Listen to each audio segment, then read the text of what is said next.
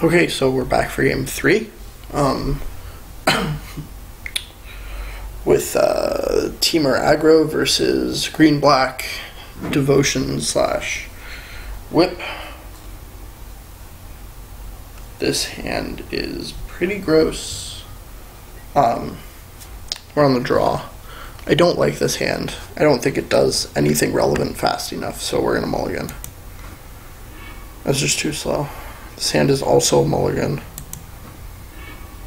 This hand is keepable. It's actually very good for a 5.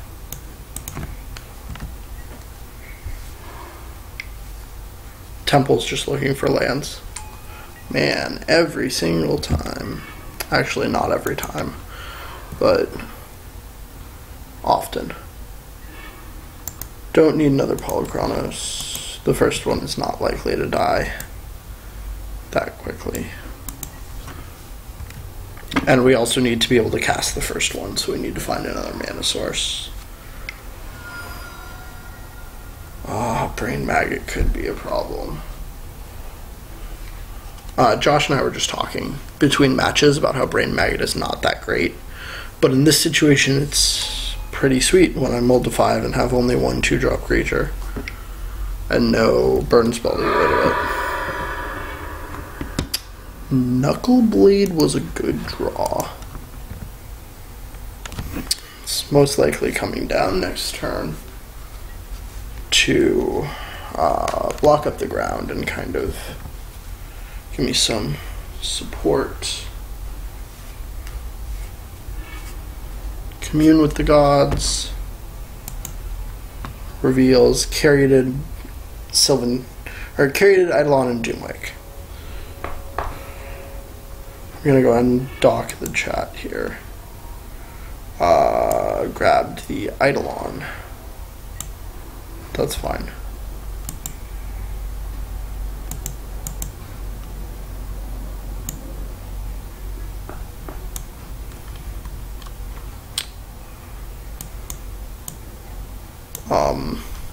So this looks like it's a very constellation-based draw from Josh, as opposed to a devotion-based draw. That was reasonable. If I play it face down and draw a land, I'll have access to 6 mana, which is enough to Knuckleblade and Temur Charm. And if I don't, I'll be able to flip it face up and cast Polukranos or Knuckleblade plus haste. I think that's better than just running Knuckleblade out there. Seeing as the Rattleclaw is functionally the same this turn, because it blocks Josh's ground creatures. It was not the land I was looking for, but I'll go ahead and unmorph. And because of the way Josh tapped, I'm pretty sure he has a Murderous Cut, but no, he has Sixed. We'll give Knuckleblade haste, and we'll attack with both. If Josh wants to trade his Brain Maggot for the Elvish Mystic, or for my Rattleclaw, that's fine. I get the air back. Okay, cool. So no Murderous Cut. I guess he just left the Glenroar Waste up in hopes of drawing one off of the Eidolon trigger, but then didn't. Courser would be frustrating here, but doesn't look like it's a thing. Doomwake Giant would not be good. Another Eidolon? Yes. Draw 2.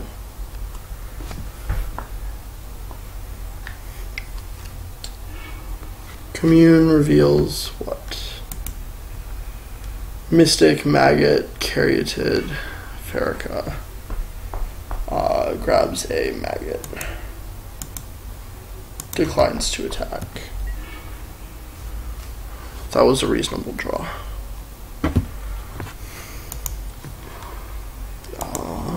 I'll fetch probably a green source. Yeah, we'll get a forest.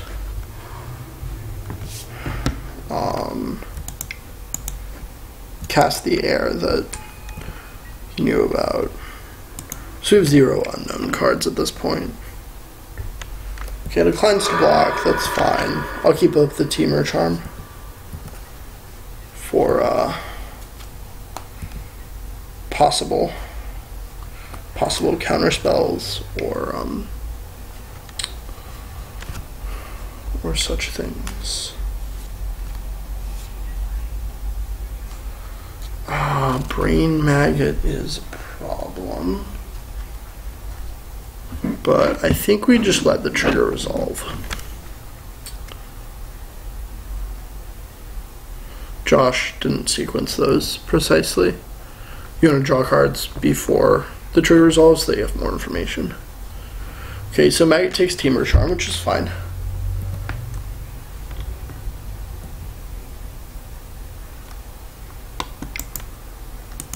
We're getting Hornet Queen. Sure.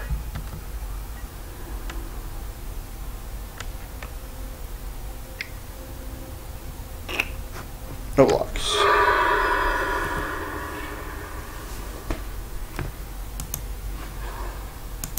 Go ahead and fetch. Cast Polukranos. Now we get a mountain.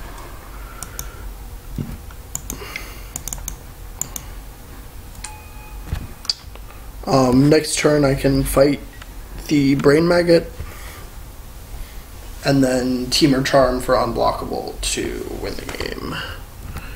Unless Josh has a Doomwake Giant. That's fine. Yeah. If he draws into a Doomwake Giant, I'm in some serious trouble because Temur Charm cannot deal with that guy. But anything, literally anything other than a Doomwake Giant or a Murderous Cut, he probably has one of them. Although 1 cut and 1 giant are already in the bin.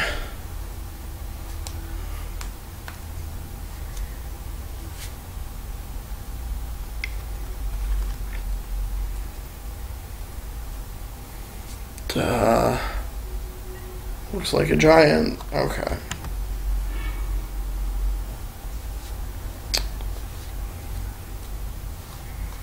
So that's not good. Now if Josh has like another enchantment, my heir is dead. If he has a Murderous Cut, which he likely does in those 10 cards, I just don't think I can get there.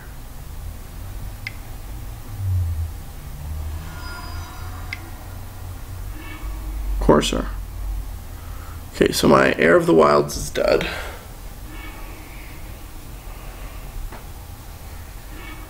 Ugh. And he has a Murderous Cut. Yeah, we'll just scoop.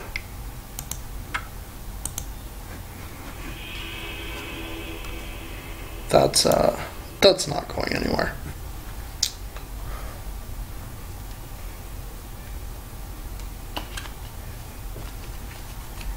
Alright, so we're bringing in Charm, Nature, Stroke, Stroke, and 3 hunts, and keeping all the burn out.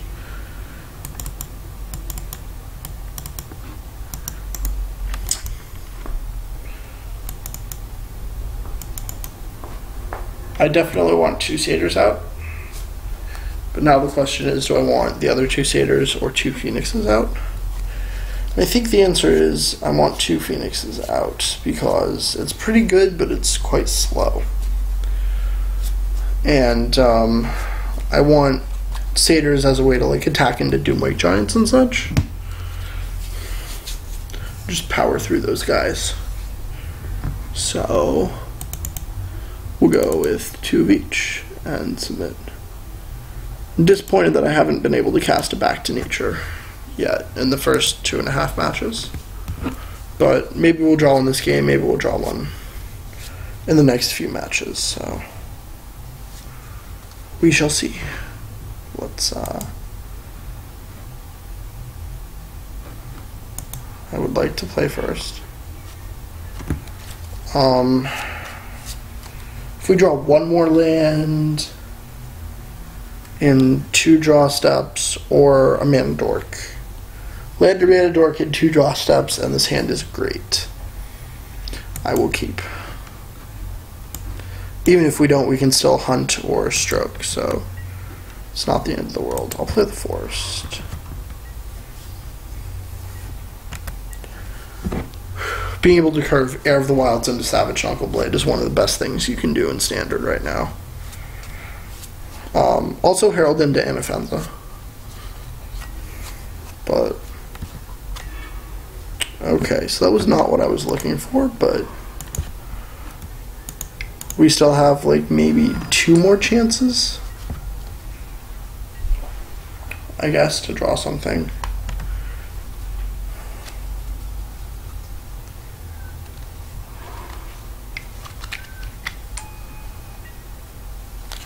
Caryatid, sure. Okay. We got there, but it's tapped, which is unfortunate. We'll keep that on top. We want access to some more mana at one point in this game.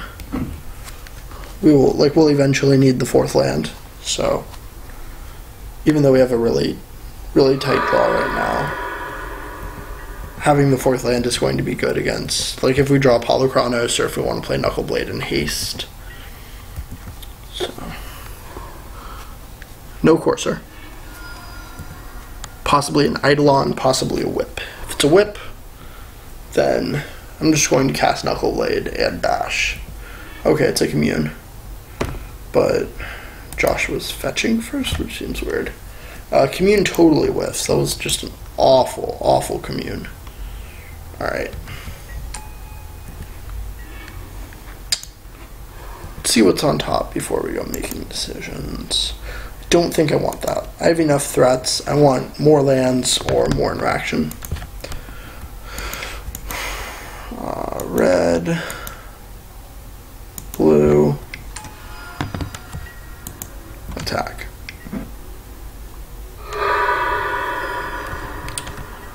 Knuckleblade, one thing Knuckleblade is really good at is fighting Doomwake Giants with Hunt the Hunter. Or Temur Charm if I can pump, but I don't think that's likely to be happening. Alright, this is Doomwake Giant, right? Murderous Cut. Okay.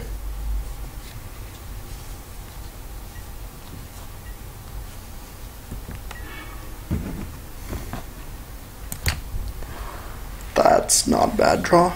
So we can keep attacking and hold counter magic up, because we have Charm and Stroke. Or we can just play the Knuckleblade and Bash, and then have all of our interaction up next turn, that's the line I like. Actually, I lied. I like casting Knuckleblade, not hasting it, and keeping Disdainful Stroke up. That is the line that I like.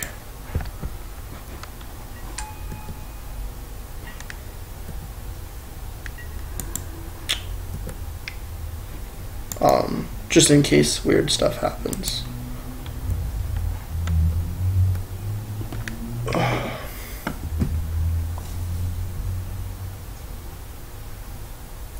Alright, Murderous Cut is happening again.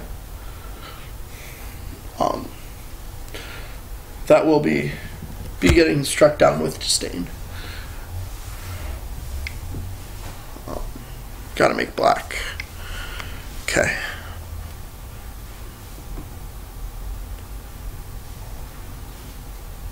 I believe Josh is going to target the Savage Knuckleblade. Yes. In an attempt to fizzle the Ferocious Trigger, but I'm just going to Disdainful Stroke that. Don't even have to pay life with Mana Confluence because of this Urborg. Alright, so that doesn't fizzle. Josh doesn't have another cut. We should be very well off here. Oh, that's good. That's good. No Hornet Queen is very good. Gets Forest.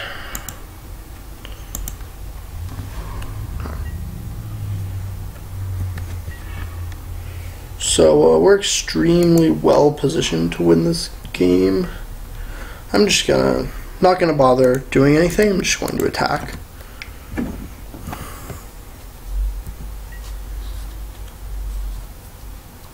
All right, block happens. So now Temur Charm can give me a lethal attack.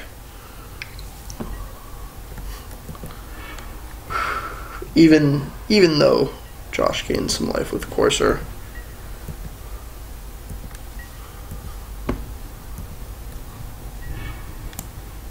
But I think I might... There's nothing Josh is going to draw that's going to be a problem. So I think I'm going to go ahead and hunt. And then if that resolves... Alright.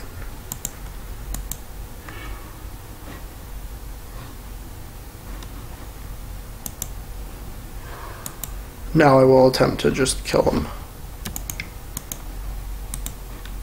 I could wait a turn, but I really don't think he has anything. And I can always bounce the Knuckle Blade. Okay. Like, if he had anything, he probably would have interacted on our turn somewhat. Or, on his turn, so that before we untapped, or just,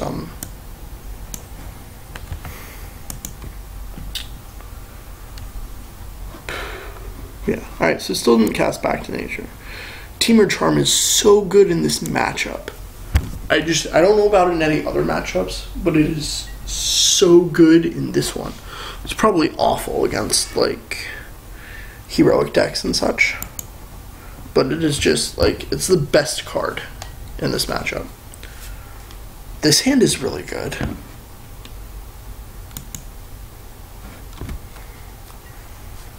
Wooded Foothills is 100% fetching a forest, so I'm going to do that on the first turn.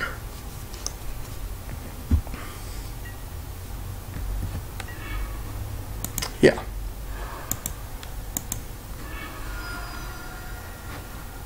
Thin my deck. I don't really need any other lands. Also gives Josh a little bit of the fear that we'll have a turn 1 Elvish Mystic.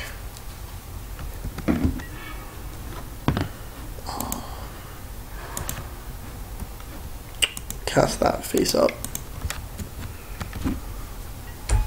Next turn we can cast an Ashcloud Phoenix. I'm not particularly interested in casting Knuckle Blade and hasting it.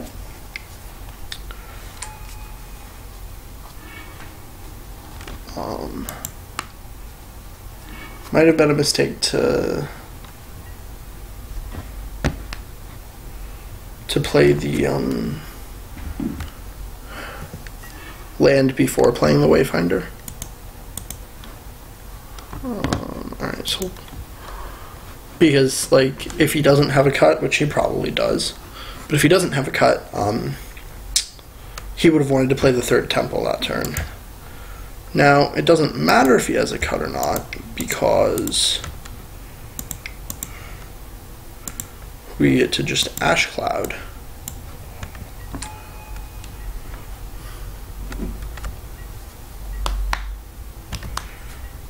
And Ashcloud does not die easily.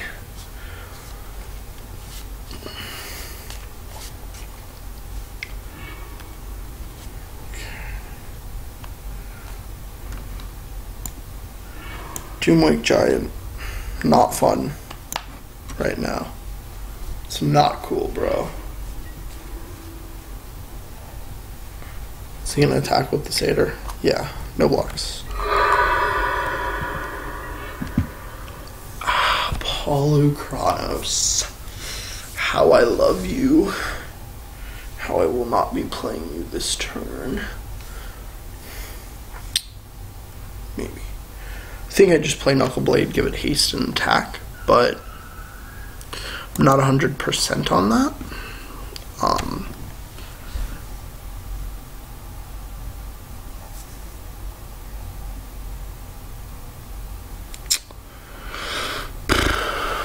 I have to think this through. This is a difficult line. So if I play Knuckle Blade, haste it, attack for 8, then Josh Doomwake Giants kills my guys. I think Knuckle Blade gets more damage in. But Polukranos might be better in the long run because it can fight stuff. But then again, getting more damage in might be really important. Yeah, I think I want to maximize my damage output. Blue.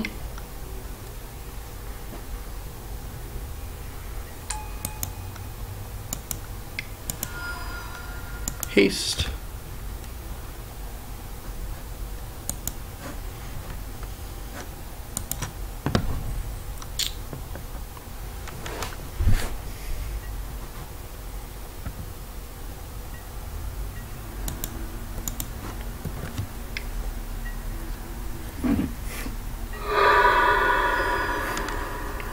Savage Knuckle Blade is just one of my favorite Magic cards. Oh wow, it's another Doomwake. That's not gonna be fun. I mean, it'll be totally fine, but it's not gonna be fun.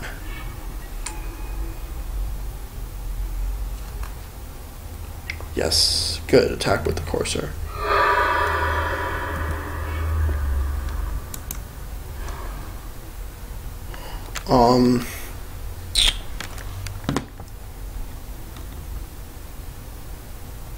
I have to Creator's Clause the Doomwake here.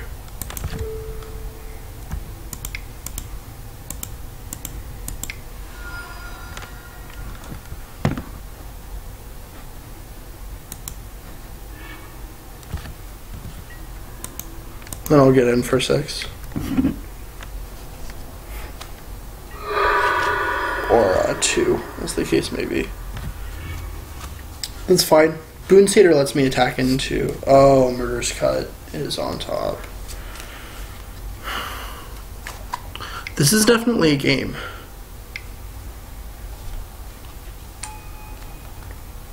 Arbor Colossus.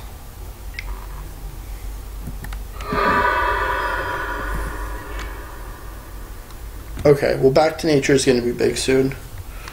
But right now I think I just attack for 8.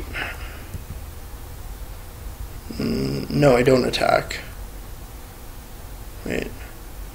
Well, no, I definitely attack. Because I can bestow. Is that right? Yeah. I can bestow if my opponent wants to trade.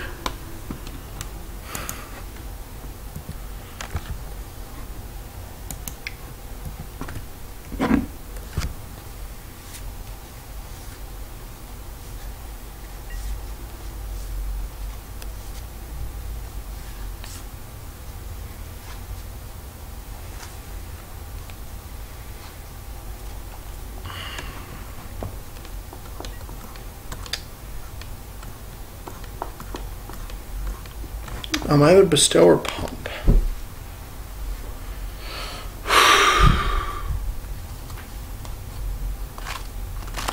think I pump.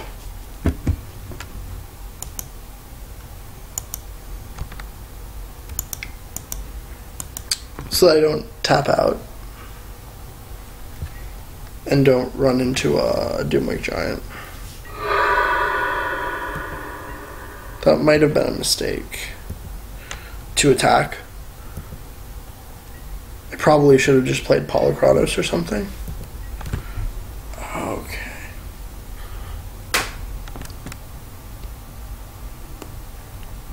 Come on. Kill my Phoenix. Yes, that resolves. Okay, so I need Josh not to have another land here. Which would force him to fetch away the Hornet Queen. Yes. Good. Now hopefully he doesn't have Hornet Queen. Another Murderous Cut. That is gross. Cast the Doomwake Giant. Cast the Doomwake Giant. Yes.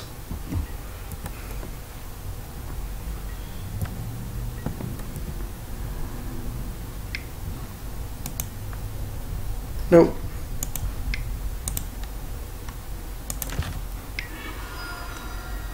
Yes.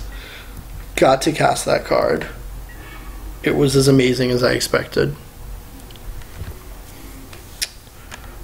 So I can't cast both Rattleclaw Mystic and Boon Satyr due to not having triple green. So I will just cast Polukranos. And it'll get cut, but that's reasonable.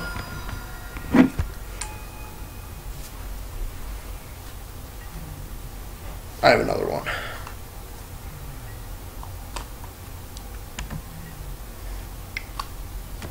Was this the Mold of 5? No. Okay. Mold of 5 was last game. That's unfortunate.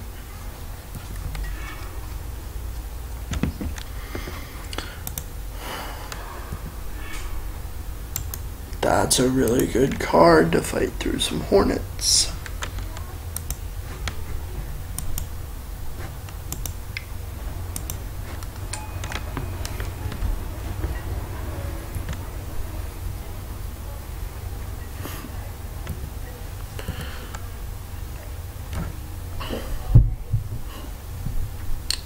Sarkhan is excellent at fighting through Hornets. I'll respond. Kill Hornet.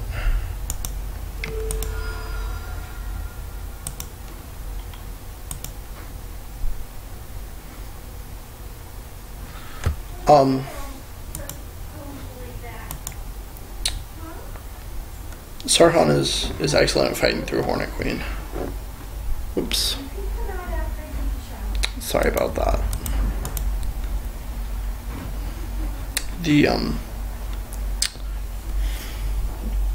The client just crashed. So Sarkhan is excellent at fighting through Hornets because he can +1 and attack, and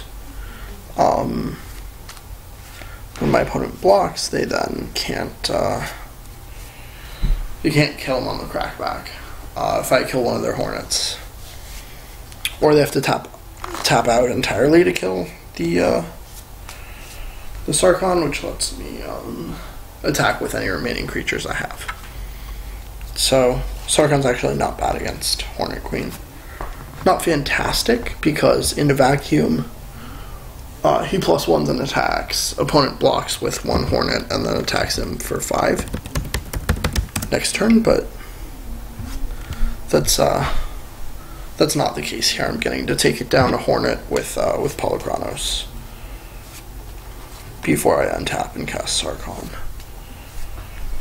Sarkhan, the Dragon Speaker.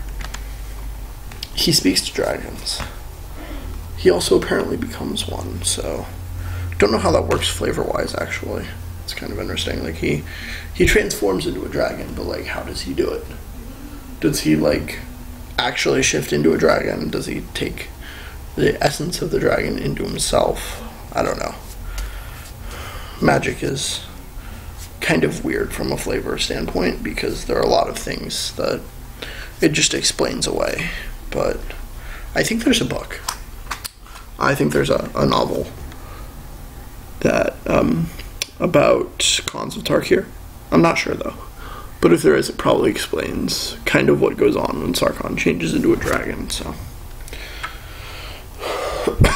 anyways, weird tangential curiosity over. We're getting back into the game, which I'm almost certainly falling behind in, but that's okay. The deck can beat Hornet Queen, but that doesn't mean that it will every time.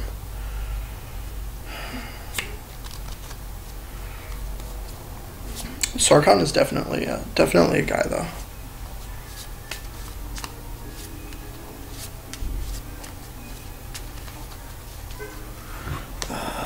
It's still trying to load. I might have to restart it again. No, okay, we're good.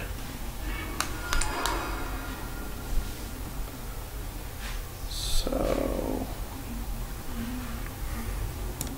sorry about that. It's kind of an issue I have with Magic Online.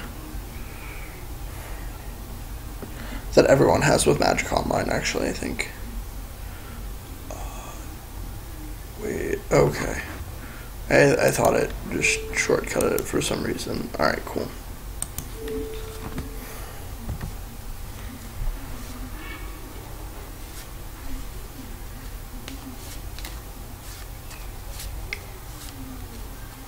So what do we have here?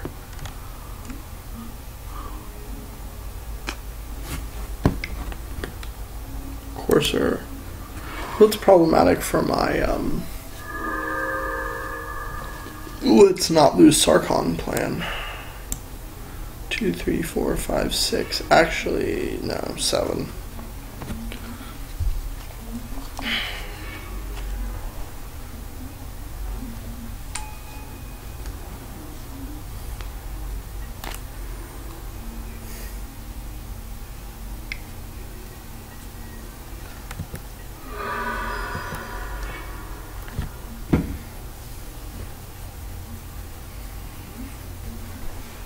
Pretty sure I'm dead.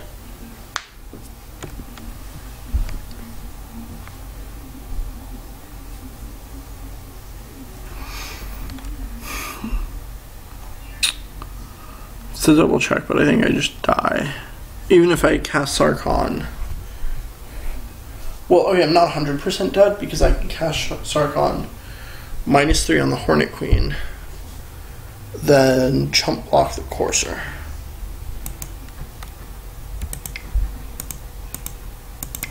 That's my only line, but then I need something good after that because I'll be at 2.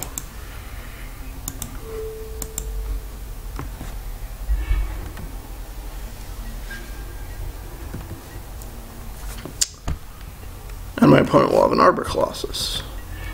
So, yeah. Yeah, so I'll be at 2, Josh will have an Arbor Colossus, and I actually don't think I have any outs.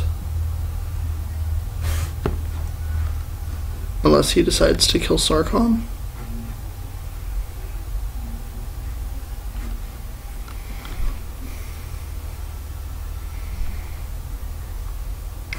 Okay. Well, that's good.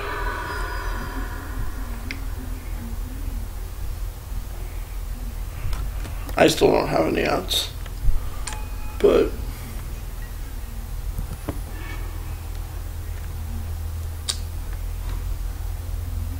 cast Air, Flash in Boonsater, or cast Paul. Yeah, I'm dead no matter what.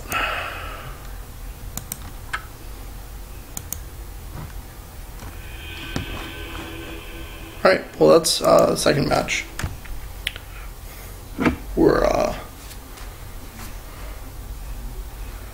We're 4-4 in games, but 1-2 in matches. Josh's advantage, but it's okay. We still have 2 more matches in the series, so I can still stage a comeback. Josh said that he finally figured out how to sideboard, and in between matches we were chatting a little bit. So, that's kind of problematic for me. Like, what it probably means, even though we have a really small sample size, what it probably means is that he was sideboarding improperly in the first however many games, like the first match and game or 2, and then that was why I was winning. but I'm not entirely sure. We'll see. I'll be back for the next couple of matches.